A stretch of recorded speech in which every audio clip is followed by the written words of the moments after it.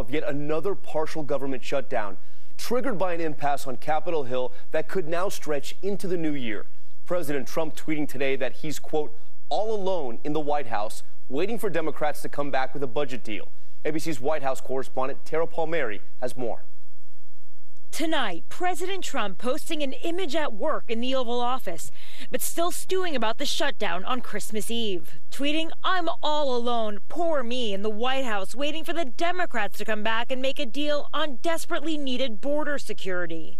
The battle over the president's border wall will likely drag the shutdown past New Year's. This is what Washington looks like when you have a president who refuses to sort of go along to get along. President Trump adding to the confusion with another tweet about where the money will come from. The complete wall will be built with shutdown money plus funds already in hand. But congressional approval is required to reallocate any funds. Today, Democratic leaders Nancy Pelosi and Chuck Schumer saying that Trump is, quote, plunging the country into chaos. President Trump has been on a destructive 2-week temper tantrum, demanding the American taxpayer pony up for an expensive and ineffective border wall. The White House has backed off its demand for $5 billion in border funding, but Schumer and the Democrats won't budge above $1.3 billion. This is about politics. It's about hating Trump, and it's not about America. Tonight, President Trump also fighting a battle against one of his exiled generals, Secretary of Defense Jim Mattis, after moving his exit date up to January 1st. He's now directly attacking Mattis for favoring subsidies for foreign militaries. Tweeting, General Mattis did not see this as a problem. I do, and it's being fixed. Mattis resigned in response to the president's call to pull all troops from Syria in the fight against ISIS. Now we've won. It's time to come back. Mattis writing a scathing resignation letter saying, quote, we cannot protect our interests without maintaining strong alliances.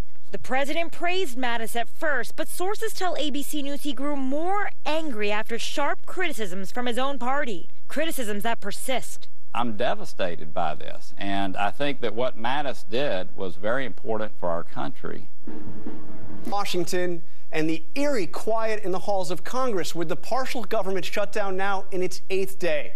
Visitors were lining up this weekend at the Smithsonian, which will close its doors on January 2nd if there is no resolution.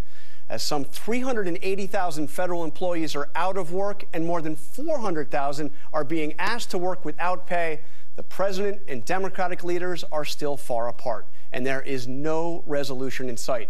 Here's ABC White House correspondent Tara Palmieri.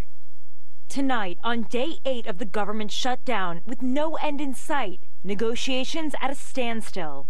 The president tweeting, I'm in the White House waiting for the Democrats to come on over and make a deal on border security. We're in this for the long haul. With Congress out of town, 800,000 federal employees either working without pay or furloughed are bracing for the worst. New mom Angela Cabana says her husband is among the 53,000 TSA employees at work with no paycheck. He's the sole breadwinner, and we've got 2 young kids, and it's pretty scary not knowing when you're going to get paid. Now she's battling with her credit card company to defer her payments. Our income has gone to 0, so I can't pay anything now. Tourists feeling the shutdown too. The Smithsonian museums are set to close on January 2nd, and national parks are seeing massive trash pileups and maintenance issues. I am proud to shut down the government for border security. The showdown is over funding for the president's wall on the southern border, where Homeland Security Secretary Kirstjen Nielsen has been examining detention centers. This is her motorcade in El Paso, Texas. Her visit has been closed to the press. A filing published by the Arizona Republic paints a grim picture inside those centers, where 2 children have died in the past month. One filing from August 2018 stated, quote, the children would vomit on their clothing, and the officials would not give us new clothing. There was never enough soap to wash anything. Another said, quote, my daughter was sick the whole time. She kept vomiting. I told an official that she was sick, and he said, why did you come from your country? They did not bring a doctor or any medicine. Tonight, the president blaming the Democrats for the deaths of those migrant children, tweeting, their pathetic immigration policies that allow people to make the long trek thinking they can enter our country illegally. They can't. If we had a wall, they wouldn't even try. Thank you. Now to the police officer from California gunned down during a traffic stop on Christmas night. Officials say his suspected killer was trying to escape back to Mexico and getting help from family and friends along the way. At least 7 people are now charged with helping him evade authorities, and more arrests might be coming. Here's ABC's Marcy Gonzalez.